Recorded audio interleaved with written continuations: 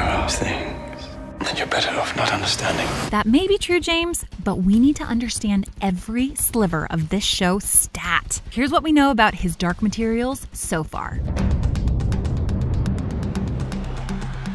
Based on Philip Pullman's best-selling epic fantasy trilogy, his Dark Materials is set in a multiverse with some similarities to our own and some obvious differences, like demon-animal companions who are manifestations of a human's inner self. If this sounds familiar, it's because it is. The first novel in Pullman's trilogy was the source material for the 2007 film The Golden Compass. After a lukewarm response from audiences and critics, New Line Cinema pulled the plug on their plans for a movie trilogy. But this would eventually pave the way for the television adaptation, which Pullman believes will serve the fantasy novel series better. BBC One was inclined to agree, as they commissioned an 8-part adaptation back in November of 2015. The series took some time to materialize, but once it did, it found a second home with HBO, who purchased worldwide distribution rights outside of the UK in March 2019.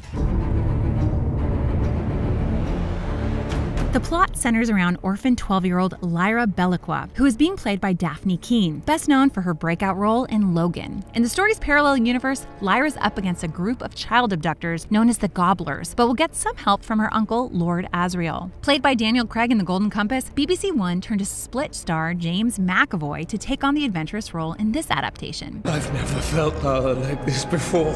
Caring for the orphan Lyra is the manipulative Marissa Coulter, who's being played by The Affair's Ruth Wilson. The smaller role of Lee Scoresby, a balloonist in the novels, went to Hamilton megastar Lin-Manuel Miranda. Die-hard HBO fans have to love that The Wire's Clark Peters is back on the network to play Dr. Karn. Yeah, I've had my moments. The series was adapted by Jack Thorne, who adapted the New York Times bestseller Wonder and has a slew of other television credits to his name. Tom Hooper, who won an Oscar for The King's Speech, directed the first 2 episodes of the season. Sitting in the director's chair for 2 other episodes is Otto Bathurst, known for 2018's Robin Hood and the very first episode of Black Mirror. Who could forget the pig?